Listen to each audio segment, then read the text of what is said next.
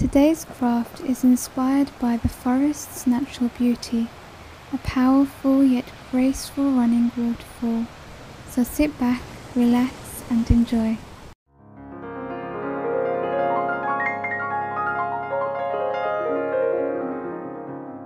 Hi and thank you for joining me again, and if you're new then a big warm welcome to my channel Terrarium and Crafts.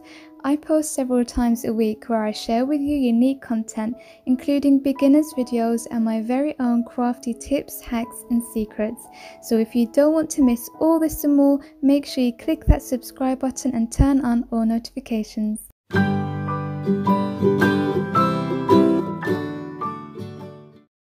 Today I'm going to be participating in another challenge.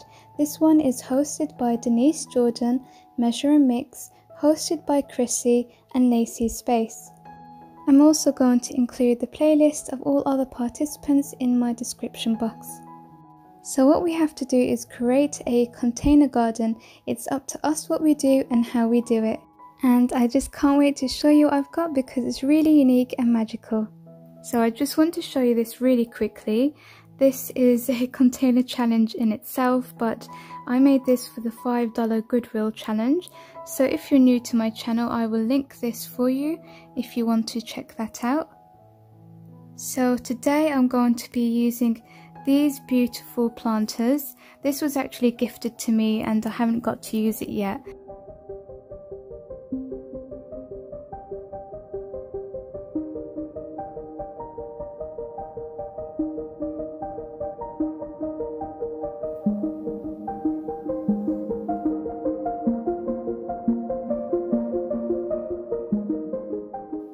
So once you've taken your plant and repotted it, you want to make sure that you leave some space down at the bottom. So I've got mine all up here, and then I've got some space here at the bottom to work with.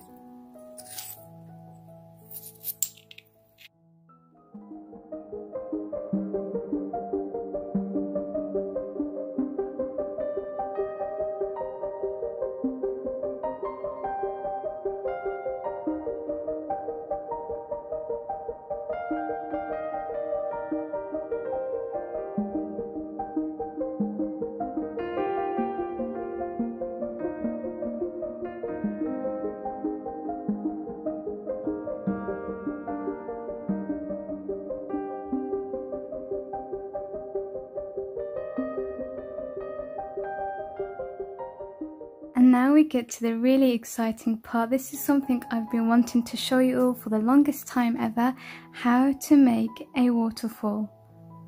So to make your waterfall, you're going to grab a bottle, and this is going to act as the structure. You're going to cut it out and we're going to be using hot glue as the main material.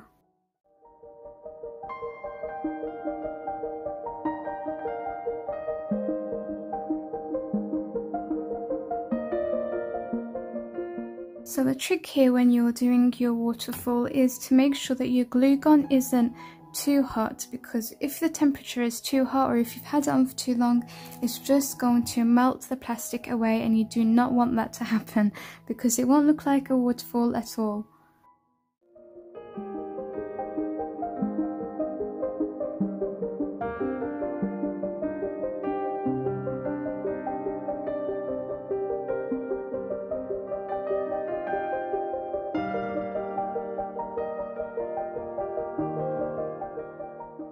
Once your structure is done, take some white acrylic paint and gently dry brush on the waterfall that you've made. This is just going to mimic the water moving and make it look really realistic and bring it to life. And if you want, you can apply colour to this first, so you can have a blue waterfall if you want. You can also use the blue hot glue sticks, so that's an option for you. I just feel like this is more realistic because when you see a waterfall flowing, you don't really see a blue waterfall. It tends to be clear and then just have parts of it where it's white. So that's why I'm choosing to leave it clear, but that's just down to you. So I'm just going to show you how I apply my white acrylic paint to the piece.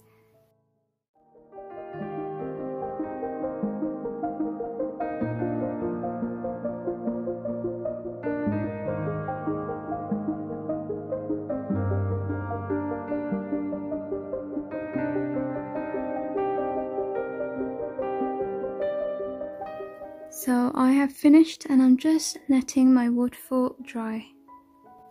So while our waterfall dries, we're going to carry on making this.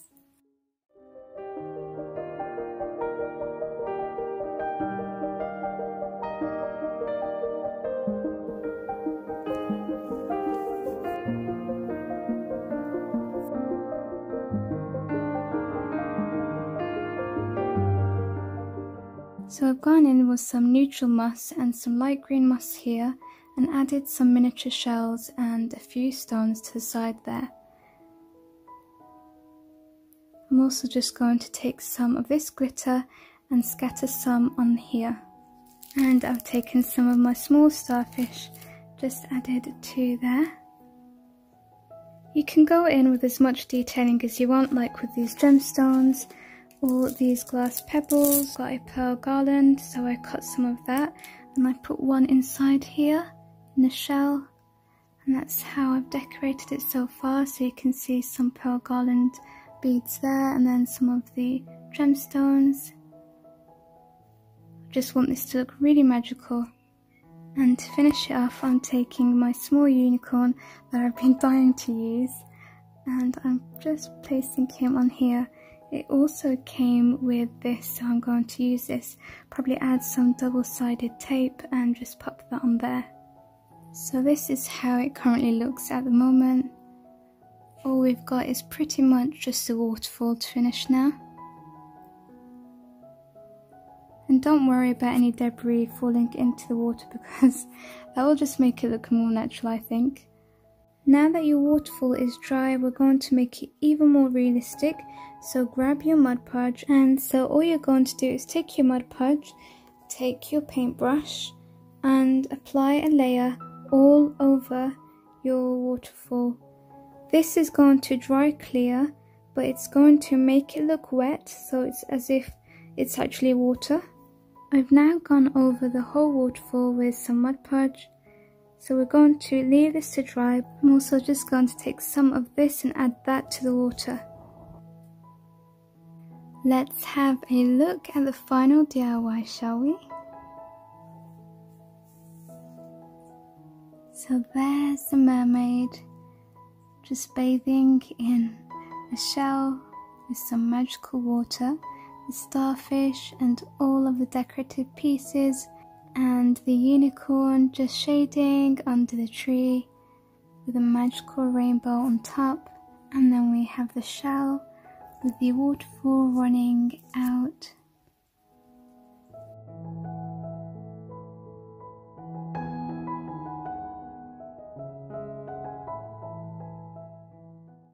Really tried to make today's DIY very different by creating a garden, but sort of a coral magical garden, and I think that I have delivered. I don't know, let me know what you think in the comments below, and don't forget, if you want to see more creative content like this, make sure you subscribe and turn on all notifications. And if you've enjoyed this video, do give me a thumbs up. Take care of yourselves and I'll see you in the next DIY. Bye! When the cats take over your craft table, look at him just spreading himself out. Do you say bye to everyone? Nope. Busy cleaning yourself.